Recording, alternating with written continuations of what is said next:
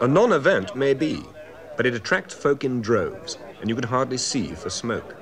But I suppose it's healthier. Certainly there have been distinguished pipemen in the past, including a Prime Minister. But Mr. Wilson was absent from today's proceedings. Runner-up this year, Lord Shinwell.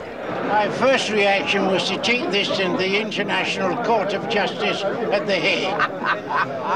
If I can use a boxing expression, I was robbed. Now, how long have you been And I've been smoking for 72 or 73 years. Well, it's time you burst into flames. And the only trouble about pipe smoking, 12 years. They're very temperamental, the pipes. Very They're as temperamental as women. You never know what's going to happen to them. Somebody at the door. Well, how do you... There's a man being strangled over there. Well, he's been hammering you a bit, yes. Eric, don't you think? Oh, I like him. You do? Yes. There you are. Couldn't be nicer. Couldn't be a nicer man. This is the next... The best second in the world. Morecambe and Shinwell.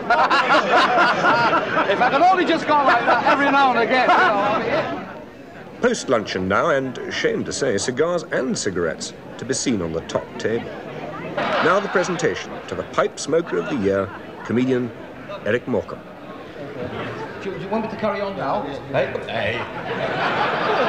By golly, you've got to be quick here, I can tell you.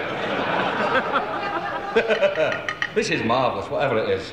It's marvellous. Quite honestly, I mean, you know, Manny, ladies and gentlemen, my lord, ladies and gentlemen. I must be perfectly frank here, which can be fun sometimes. I knew absolutely nothing about this until about 11 months ago. And you just moved my script, get off. Oh, sorry. On my watch. The only reason I'm here today is because I was passing the Savoy Hotel, and I saw my photograph out front, so I came in to see how I was doing. And I got out of the car, and the policeman, he walked towards me, it was downhill. And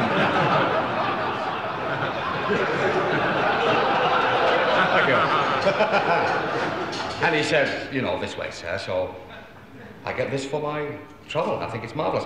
I would like to say, quite honestly, I don't think these are ever mentioned in speeches, things like the service at somewhere like this fantastic Savoy Hotel. And this isn't generally known, but you take a waiter who works at a luncheon like this, he averages, and this is perfectly true, it's been worked out, he averages at least 10 miles a day when he works in a place like this, and that's why the coffee's always cold when you get it. But quite seriously, we shouldn't joke about the coffee because you could be old and weak yourself someday. And the waiters themselves, I think they all do a marvellous job in a place like this, because I do know for a certain fact here that 3 months ago, the waiters did go on the go slow. And 3 days later, they packed it in because nobody noticed a difference.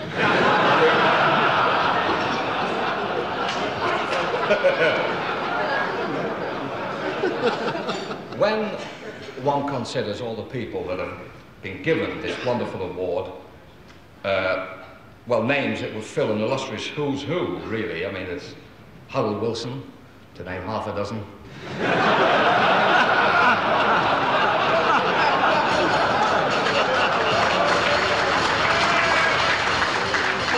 They're all written down here. Andrew Cruikshanks, Warren Mitchell, Peter Cushing, Jack Hargreaves, and now myself. And if you notice, most of them have all been really connected with show business. And this gives me a big thrill. Oh, it's true, they have. And it gives me a big thrill. So you can tell how easily I'm thrilled. You're all probably, and I know this for a certain fact, you're all probably saying to yourselves, I thought he was taller. Everybody always says this. You all think I'm about 6'2". I am on my knees at the moment. And you're saying, that Ernie Wise must be small. Well, ladies and gentlemen, that Ernie Wise is small. As a matter of fact, he's so small, he's here today and we haven't found him yet. It's true.